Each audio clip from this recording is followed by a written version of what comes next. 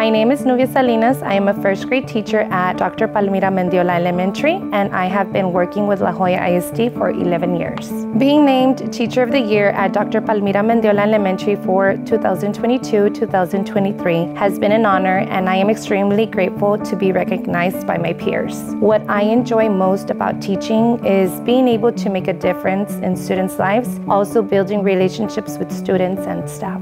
The most impactful moment as an educator is every year seeing how my students grow. From the beginning of the year to the end of the year, students make an immense growth academically. Even short-term accomplishments are impactful to me. My advice to new teachers is to try your best always in everything you do, not only with your students, but also with your peers. Reaching goals can be done, but it is only done if there is unity and collaboration.